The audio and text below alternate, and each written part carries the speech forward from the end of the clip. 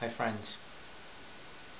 So this is Derry Walls, chapter 7, final chapter, short, and the theme is justice. The judge looked over his glasses as the prosecution summed up his case. He was still insisting that there was no doubt that in principle the toy Luger had been used as a replica firearm, and the verdict of the jury should reflect that. Really, Mr. Reynolds, we've heard this argument enough. The Act is very clear on the matter, and I would ask the jury to remember that.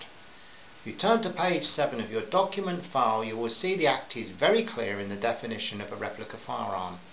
Now, have you anything more to add, Mr. Reynolds? The judge had heard enough. The prosecutor shook his head with a look of distaste for the judge that did not go unnoticed. The judge gave the jury a few moments to consult the 1968 Firearms Act, the key part of which was as follows.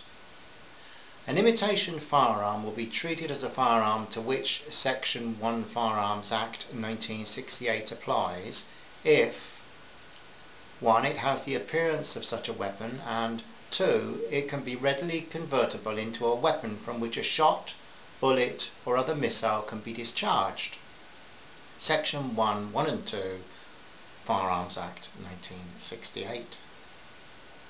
The defence team had proven beyond all doubt that the toy Luger brought a few years earlier over the counter of a Woolworths store was totally unable to be converted to fire anything at all. The judge asked the jury to weigh up all the facts with care, the testimony of the two people who'd been at the centre of the drama with the accused, as well as the actual evidence, rather than speculation, hearsay and newspaper talk. Patrick gave Wesley a friendly smile which was not rejected, and he left the courtroom to get something to eat. He called to Sheila to join him, and they decided to eat in Austin's, the very place of the drama. What do you think will happen, Patrick?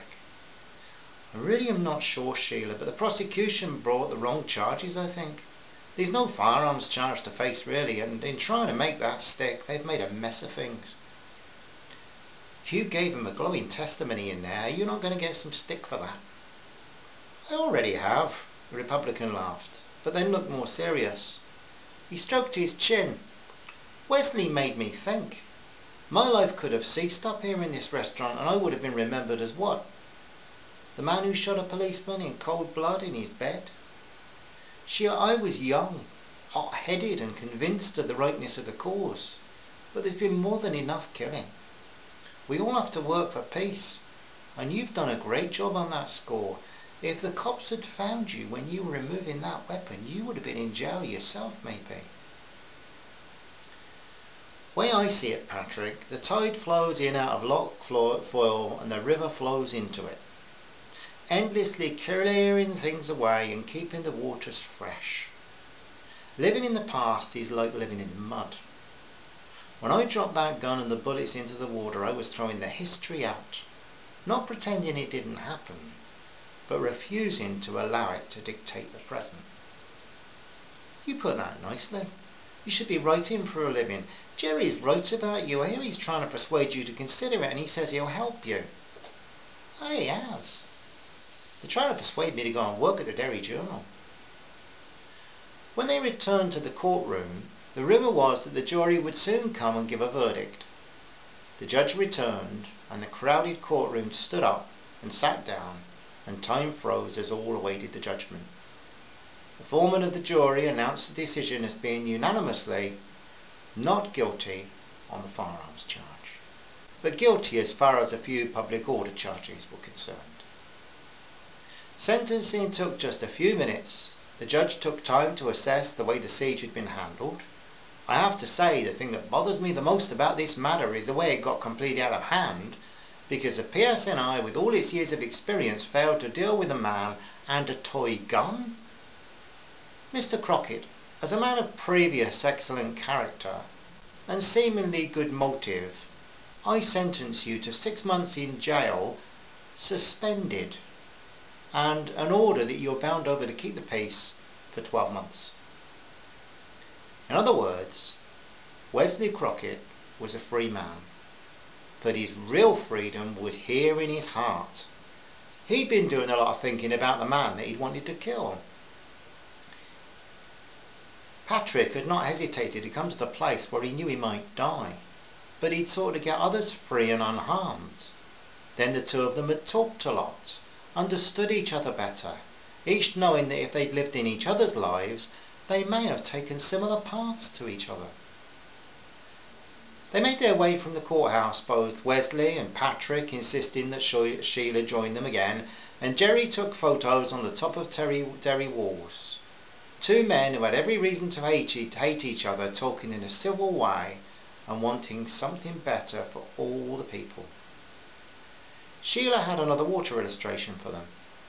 She said that in the past Patrick had been like water that was boiling, and he would burn whatever stood between him and complete Irish freedom, whereas for decades Wesley had been cold and numb, like the water that's so cold it's painful to the touch. Once the two of them met and talked and struggled to understand each other, they both became one, like water that's pleasant to the touch, warm but not so as to burn.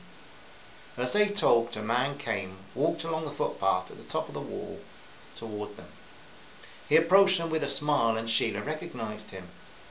This was a middle-aged man, one of Jehovah's Witnesses, that had watched her action on the Peace Bridge, releasing the gun and the bullets into the water. He'd given her leaflets about world peace. She introduced him to her three friends, and he left happily as they all took the magazines he was offering them, pointing to a future peace such as had never existed in all the time that Derry had been dominated by its walls. As he walked away, he gave thought to a verse he loved in the Bible. It was Psalm 46 verse 9.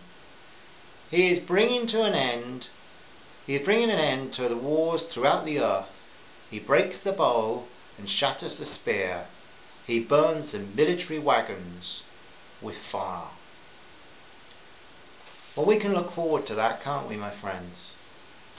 In the meantime, we can share the good things we know and be at peace with one another and be at peace with others as we have opportunity, as far as it depends on us.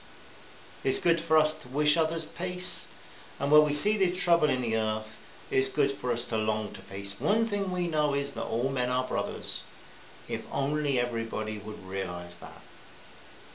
Love and peace to you. Thank you for listening to this story to the end, and I have some more to share and some more to write, so I hope you'll keep listening.